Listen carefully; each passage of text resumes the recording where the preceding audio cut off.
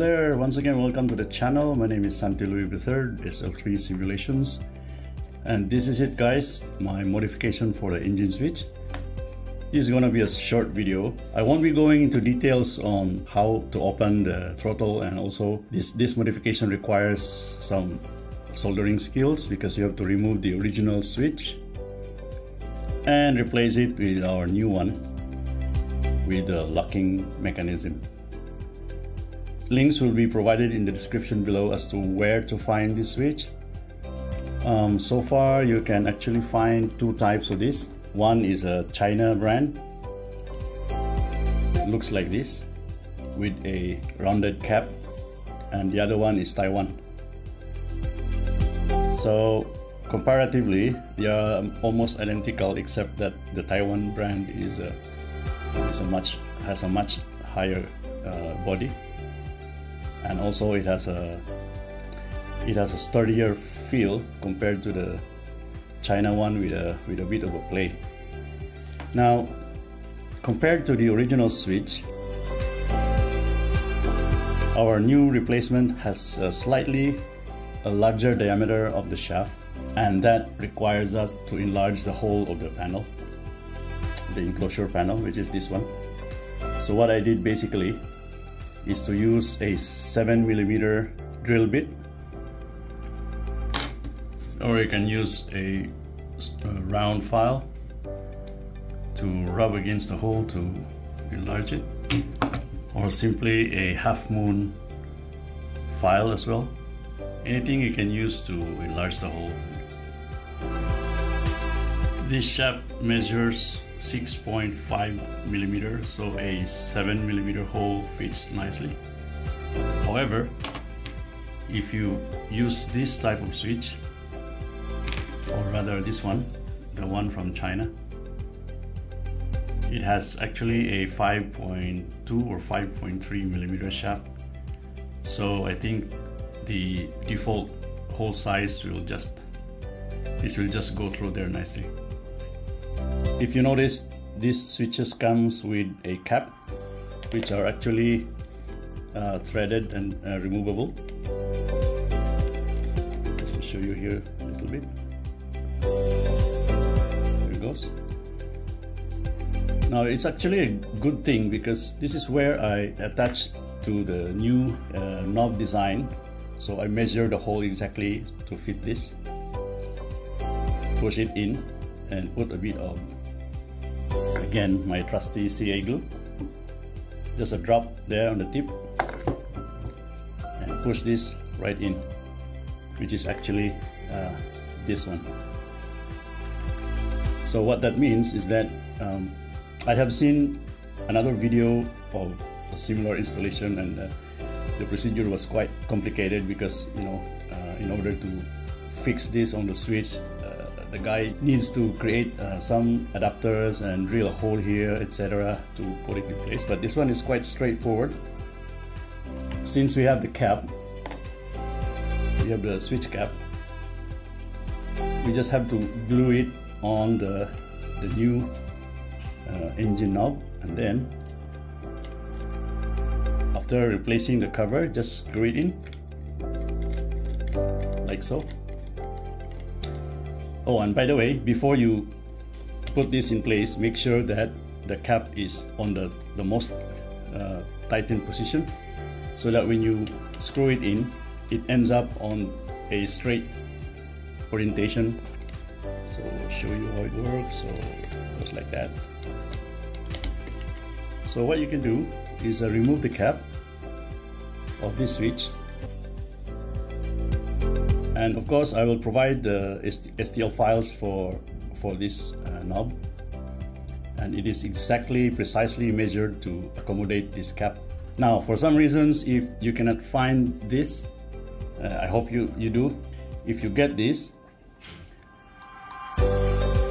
hole needs to be a little bit bigger, maybe 0.5 mm, so that this cap is accommodated there. You put this in first, make sure it is tight enough, like so. And then, with the cap tightened, we have to align the switch straight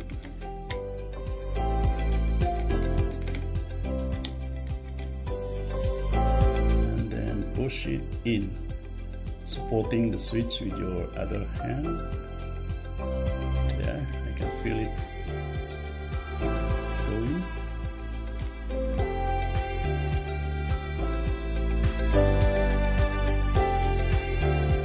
There you go. But I have to remove it again because I will apply a small amount of CA glue so that it will remain fixed on this thing. So if the next time you need to remove the cover, all you need to do is unscrew these handles and then you're good to go.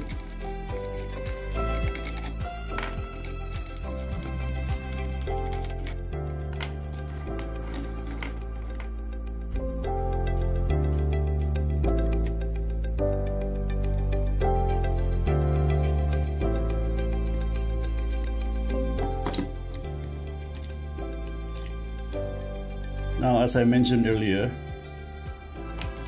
if you compare the original switch and the new switch, this switch has a slightly higher, longer vertical measurement, which is actually a good thing, because I have read somewhere that people who did this modification have some problem, and that problem is the stress point on the switch and the handle. You know, with the new bigger handle and the new feature, the force is no longer up and down, but also lift up and then flip, lift up and flip.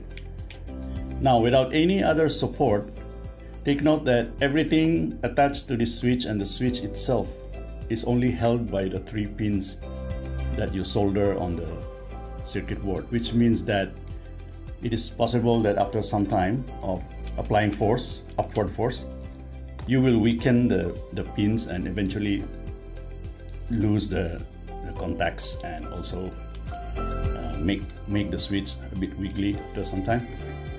Now, with this kind of switch, which is actually higher than the original, that is a good thing, because the top of the switch actually hits the ceiling of the enclosure cover, which helps the switch stick in place, and also you transfer the stress point from the pins onto the ceiling of the cover.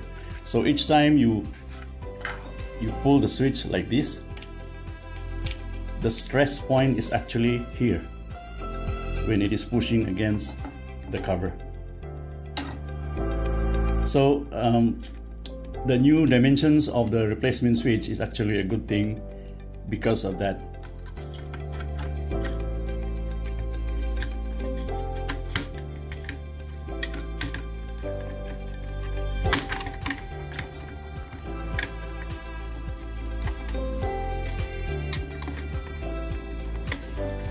So there you see, after we replace the cover, you notice that there is a slight gap between the base and the cover. What that indicates is that the top of this cover is now actually pushing against the top of this switch. Now again, like I said, which is a good thing, because it helps transfer the stress from the pins to the top of the switch.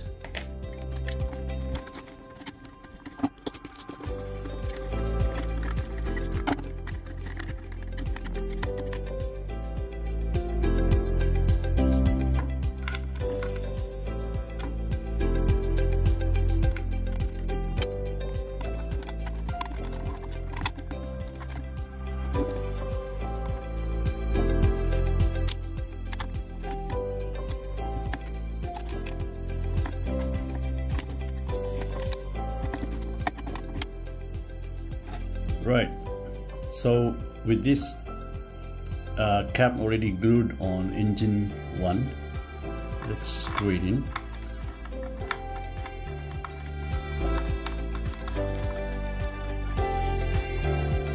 There we go. Now there is a bit of play, as because I think it is expected, because this thing is there's a mechanical connection. So we can't help but to have a little bit of play, but not as much as the other one, which actually wiggles a lot. So to demonstrate how we fix this on the other knob, now again we have to screw this in and make sure it is securely tight such that we cannot turn it further clockwise. Then we have to attach our engine tool knob here. So with a little bit of CA glue, just nice on top of this knob, like so.